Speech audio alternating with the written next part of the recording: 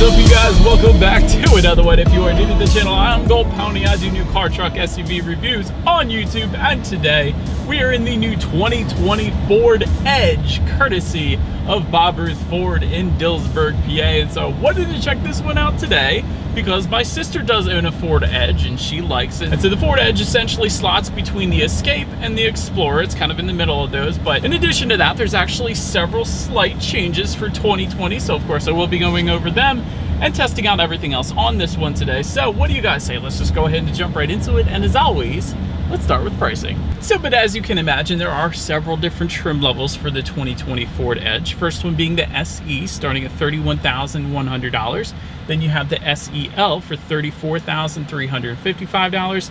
Titanium, which goes for $38,100. And then there is the ST, or the sportier version, starting at $43,265. And so that was pricing all for the front wheel drive configuration. If you wanted to add all-wheel drive, it's really not all that expensive. Only add $720 to any of those prices. Usually other manufacturers charge like somewhere around $2,000 for all-wheel drive, so that's kind of cool. But nonetheless, powering the non-ST trim levels like the one we have today is going to be a 2-liter twin-scroll turbocharged inline 4-cylinder, putting out 250 horsepower, 5,500 RPM, 280 pound-feet of torque, available at 3,000 RPM, power sent to front wheels or all wheels through an 8-speed automatic, giving you 0 to 60 time coming in at approximately 7.6 seconds, with MPG numbers coming in at 21 in the city, 29 highway for the front wheel drive, 21 city, 28 highway for the all-wheel drive. And you do also get an auto start stop system with the Edge, meaning when you're stopped at a red light or a stop sign, the engine will turn off automatically for you. If that started to annoy you, there actually is a button directly behind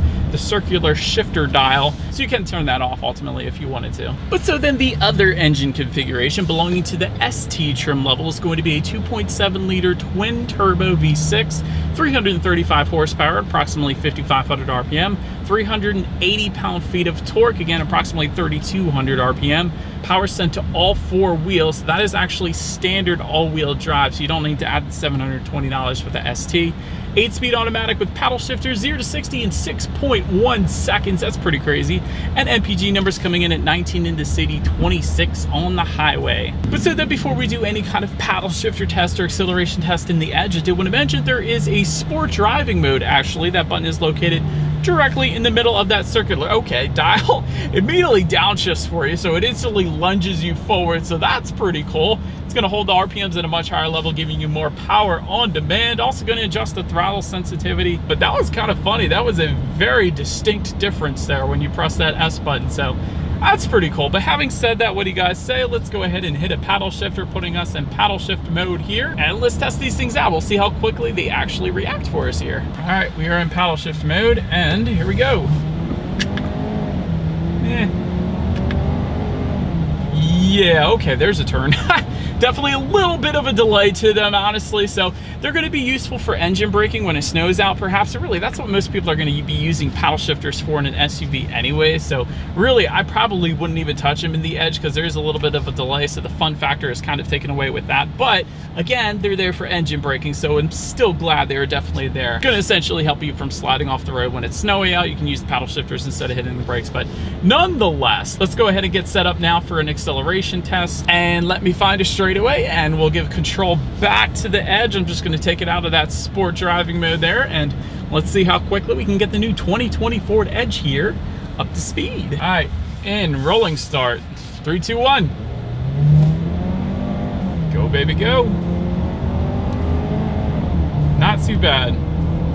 Yeah, that'll work. Certainly no issues emerging onto the highway. I'm sure the ST is going to be an absolute blast, but that was plenty fine. Plenty of get up and go, plenty of pull, so that was a very nice acceleration. Not the quickest I've ever felt, but certainly plenty nice. But so then to go along with that acceleration, as always, braking is equally important. And so up front, you will find 12.4-inch ventilated front discs. If you were to go with the front wheel drive configuration, all-wheel drive and the ST trim actually bumps that up to 13.5-inch ventilated front disc. So interesting little fun fact there. And there is also an ST Performance package, of course, for that trim level that goes for $2,695. That actually gives you red brake calipers, performance brake pads, and other cosmetic upgrades upgrades to go along with that, so I wanted to mention that as well. And in the back of the Edge, 12.4-inch rear discs for the non-ST trim levels like the one we have today, and 13.5-inch rear discs if you were to go with the ST. But as far as that braking feel goes, it's been perfectly fine for me today, so absolutely no issues with coming to a stop. There's no brake pedal delay or anything like that, so that's definitely a plus. Touching on suspension and handling, up front you're going to get an independent McPherson strut front suspension, in the back independent rear suspension, front and rear stabilizer bars. And another thing with the ST trim level, you actually get slightly larger stabilizer bars if you were to go with that route, but ST tuned suspension also with that trim. But I keep touching on the ST, and of course we don't have that one today, so let me speak to the SEL that we do indeed have here today. As far as ride quality goes, it's been perfectly fine. Definitely soaking up Pennsylvania's road imperfections quite nicely, actually, so very impressed there. As far as cabin noise goes, you get a little bit of cabin noise, and I got a lot of climate control noise because it's so flipping hot today, but other than that, it's been perfectly fine there as well. No issues for me. Steering feel is a little bit on the looser side, I will say that, but for an SUV, I honestly don't think many people are going to mind that at all, because, you know, this is a family SUV essentially, but wouldn't have minded a bit heavier of a steering feel to the Edge. But perhaps the ST trim level may indeed fix that, but with the SEL, it's definitely a looser feel to it. I did want to say that.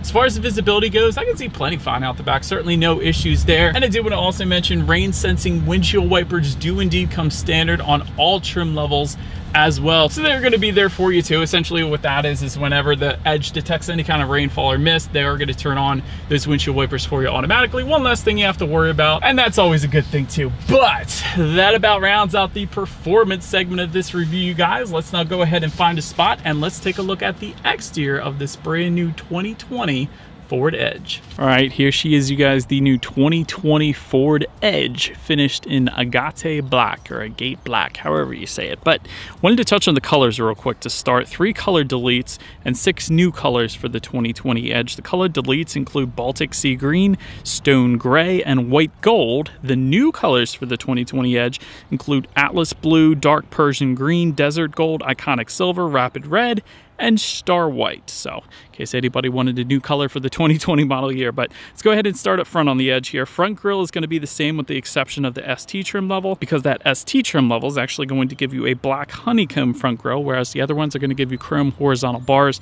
which of course is what you were looking at right now. To the sides, all trim levels actually get full LED headlights. Full LEDs, I want to specify that because a lot of times cars do come with LED headlights, but not full LED headlights, meaning low and high beam. So I love that for all trims. Automatic feature, of course, comes with that, meaning when it starts to get dark out at night, the Ford Edge will automatically turn on those headlights for you. LED fog lights coming standard with the SEL trim level and up. You guys can see those down below. And LED daytime running lights, also standard across the board. So then make your way to the side of this one. SEL and titanium trim levels will give you roof rails up top there. And that is an optional feature on the SE trim level. If you wanted that option for the SE, it goes for $165 there. Rear privacy glass also coming standard across the board. Black window surrounds for the SE and ST trim levels. Chrome window surrounds for the SEL and titanium trims, in case anybody's curious there. Take a look at the side mirrors. They are power adjustable black side mirrors for the SE, body colored side mirrors for the SEL trim level and up, and of course they will come heated with LED integrated turn signals as well. Definitely looks good there. But then take a look down at the bottom. 18-inch aluminum alloys coming with the SE and SEL trims, 19-inch nickel painted aluminum wheels coming with the titanium, and of course the ST bumps that up once again, bumping it up to 20-inch machined aluminum alloy wheels. And of course there are some optional wheel designs available for all trim levels across the board as well. But now let's go ahead and make our way to the back of the Edge here. Starting at the very top there, shark fin antenna as expected. Just below that, rear spoiler with an integrated brake light. Just below that, rear window wiper as well. LED taillights actually come standard across the board. Love that. You got some trim level badging found in the lower right hand corner of the rear tailgate there. And just below it all, dual exhaust outlets with circular chrome tips. At least that is going to be the setup for the non-ST trim levels. However, if you were to go with the ST, you get dual exhaust outlets with trapezoidal tips. So either way, you guys know what we have to do next with our non-ST trim level here today. As always, here is that exhaust clip.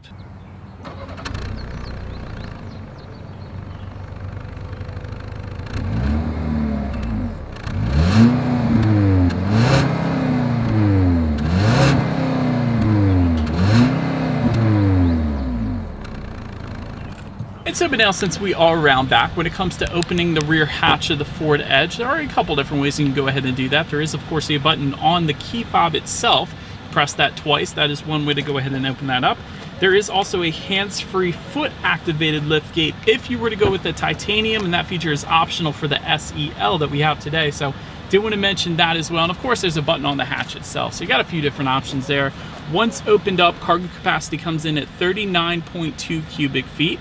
If that was not enough space, there is a 60-40 split, meaning the rear seats do fold down, bumping that up to 73.4 cubic feet, which is actually a good bit for a two-row SUV. Did want to also mention in that cargo area, you can find cargo area LED lighting. There is a cargo management system, also known as in-floor storage, along with the spare tire just underneath of that cargo floor, and that comes standard for all trim levels, by the way. You also have a cargo area 12-volt power outlet back there. There are some grocery hooks, and there's actually some rear ventilation in that cargo area as well. So just about everything you could possibly want in the cargo area will be there on the Ford Edge, essentially. But so then making our way to the rear legroom, that comes in at impressive 40.6 inches. So for reference, I'm even 6 feet tall. This is how much space I have back there. Really, anything over 40 inches is really luxury-esque at that point. Heated rear seats are optional if you wanted that. Rear ventilation does come standard on all trim levels, and you can find a 110-volt power outlet in that second row if you were to go with the titanium or the ST trim level. And of course, it's going to be optional on the SEL, of course, that we have today. And there is a 12-volt power outlet right next to that as well. Then make our way to the front seats. 10-way power adjustable driver's seat with a cloth finish comes with the SE.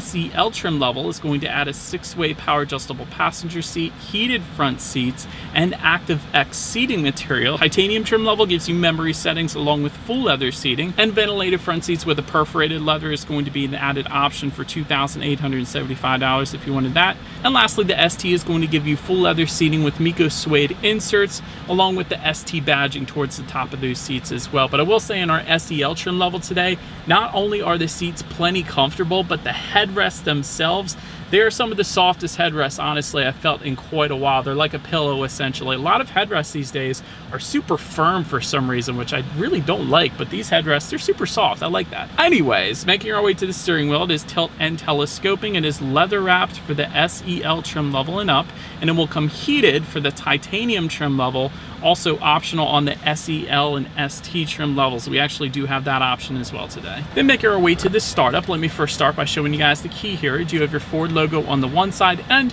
when you flip it over, lock, unlock, that button to pop the rear hatch, and the ×2 button there in the middle, that is going to be your remote start. So all you need to do is simply make sure the vehicle is locked, press that twice, it's going to start up for you so you can possibly cool down on super hot days in Pennsylvania like today. But nonetheless, what I'm going to do now is simply just put my foot on the brake and press that engine start button located just by the driver's right knee there. And so, but then once started up, speedometer is front and center. You have two smaller digital gauge clusters to the left and the right.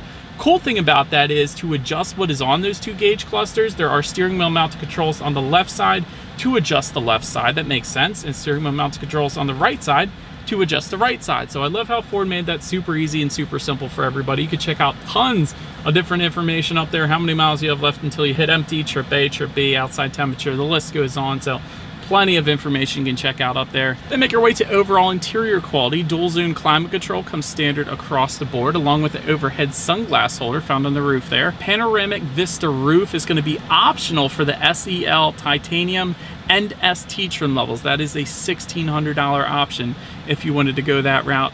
Ambient lighting is going to come with the titanium and ST trim levels, so therefore we don't have that today. Universal garage door openers, again with those two trim levels, and wireless phone charger, again with those two. We do have the universal garage door openers though, that's an option as well for the SEL, but that's going to be found for up to 3 different garage doors found on the driver's side sun visor up top there. But overall, it's pretty much finished as you would expect a Ford Edge to be finished. I will say, there is a good bit of hard plastic surrounding the infotainment screen just below that where the climate control is and just in front of the shifter. So that's all pretty much plastics right there, but really that's my only gripe on this thing. Everything else is pretty nice. There is an electromechanical parking brake just behind the circular dial and shifter there. There's also some rubberized storage just above the infotainment screen. Wanted to mention that too. So that's always nice. There is what appears to be a cell phone holder just behind the cup holders, and there is a massive amount of storage within that center armrest as well. So definitely finished quite nicely for the Ford Edge. But now let's make our way to the tech display.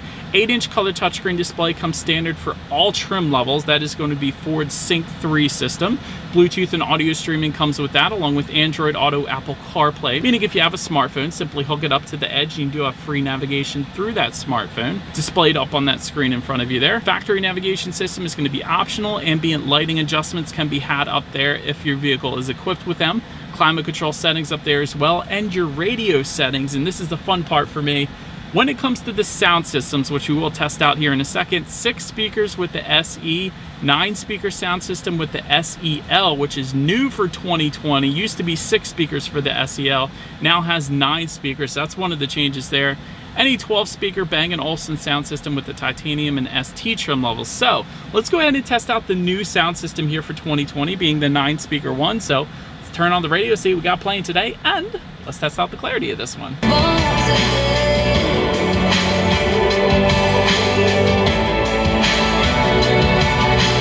Actually, it feels like a good bit more speakers. The clarity was actually very nice. It feels like it's coming at you from all directions. Good bit of bass.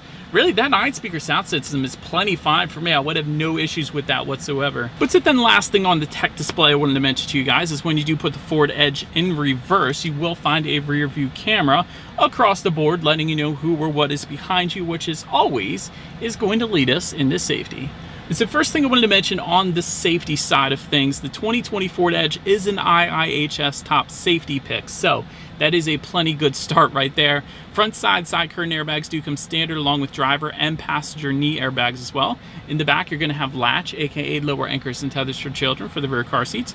Rear child door locks can be found back there as well. Tire pressure monitoring system, and all trim levels also give you Ford Co-Pilot 360. This is going to be a safety suite of a ton of different safety features, including automatic high beams, blind spot monitoring system with rear cross traffic alert, lane keeping system, pre-collision assist with automatic emergency braking as well. And there's an optional Ford Co-Pilot 360 Assist Plus package, goes for $795. That one gives you adaptive cruise control with stop and go and lane centering, evasive steering assist, and a factory navigation system actually comes with that as well. So overall, when it comes to my final thoughts of the 2020 Ford Edge, the ST engine option is going to be brilliant in this thing, although we didn't have it today. Top safety pick is definitely a huge plus, especially if you have kids. Ambient lighting is a plus, again, although we don't have it today. Android Auto, Apple CarPlay, I love. And so in the end, the Ford Edge is in a very crowded segment. There are plenty of different options out there. There's the Hyundai Santa Fe, Honda CR-V, there's Toyota RAV4. There's really so many different options here, but Ford Edge is definitely a very solid pick, especially considering that IIHS top safety pick as well. So let me know what you guys think of the Edge in the comments section below there. That is about it for this one, you guys, though. Thank you so much for watching. Feel free to follow me on social media at the bottom of the screen there. If you like,